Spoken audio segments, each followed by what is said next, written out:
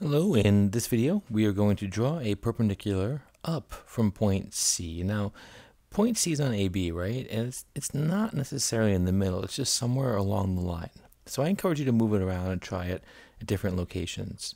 The goal is to first take your circle with a center through point. This is essentially your compass tool, and drag it out from point C.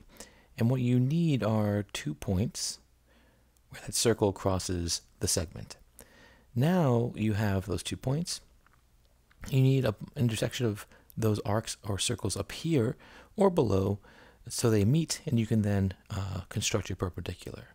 So in this case, we go back to our circle tool, and the circle can't be the same size as before. It's going to be a little bit larger.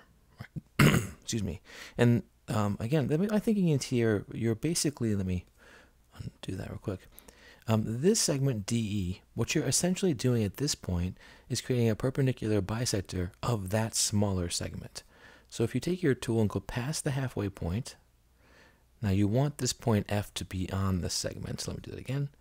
D, right there, let's say. And then your compass, to copy that, slide it over.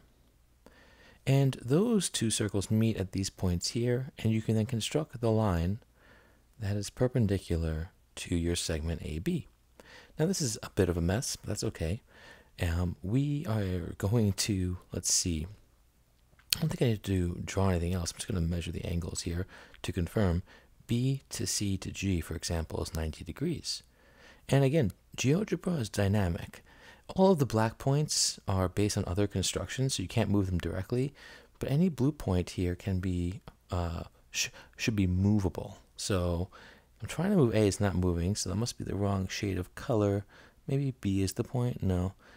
I must have locked these. Sorry, I will fix that. Right now, I think I have it set so that it can't really be moved, but I will fix that so you can play around with it and see what happens. All right, hope this helps.